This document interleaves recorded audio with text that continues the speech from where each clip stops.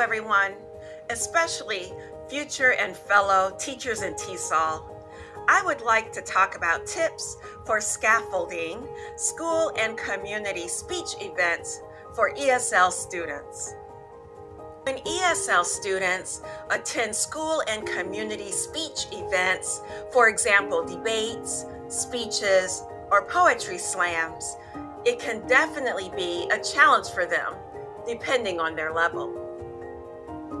As we know, it's not just the pace that's problematic, but natural English is linked, blended, and full of colloquialisms or domain-specific terms as in a debate or a lecture.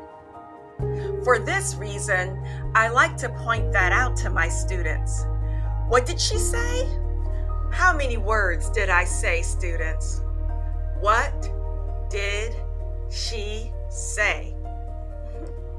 Therefore, I would like to discuss some ways that we can mitigate these kinds of issues so that students are more likely to enjoy and understand community and school speech events.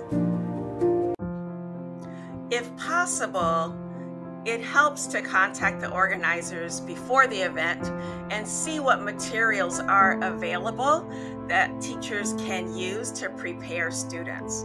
For example, prior to an evening of inspired leaders hosted by Mass Poetry, I was able to get a list of the poems and also the speakers. I am speaking from my own experience arranging for my students to attend speech events or having organizations in the classroom, such as Toastmasters, Skype in the Classroom, Boston Debate League, Harvard Debate Club, Mass League Poetry Slams, Mass Poetry Events, Sarah Kay and Phil Kay's spoken word performance, and of course, school visits. These events expose students to a wide range of speech events and to those who are native speakers of English and those who are not, and people from different walks of life, different generations, and these events are quite multicultural. One of the main ways that I like to support students during a speech event is by writing on the board, and if it's not in the classroom, taking whiteboards with me, one for me and one for a fellow chaperone, so that we can take notes for students. And this really helps. I can also write notes, write directions like, it's time to go.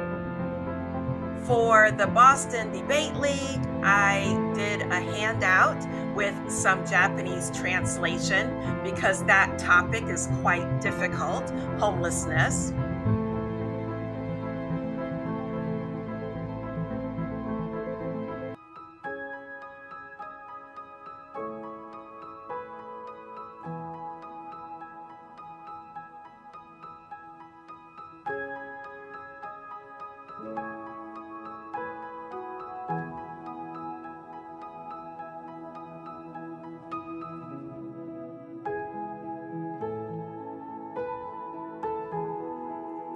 It's important to remind students they don't have to understand everything to enjoy or gain meaning from going to a school or community speech event. So just tell them to try their best to get the main points or learn new vocabulary or just observe the people and what they're doing, and maybe later they can do another similar event and enjoy it more.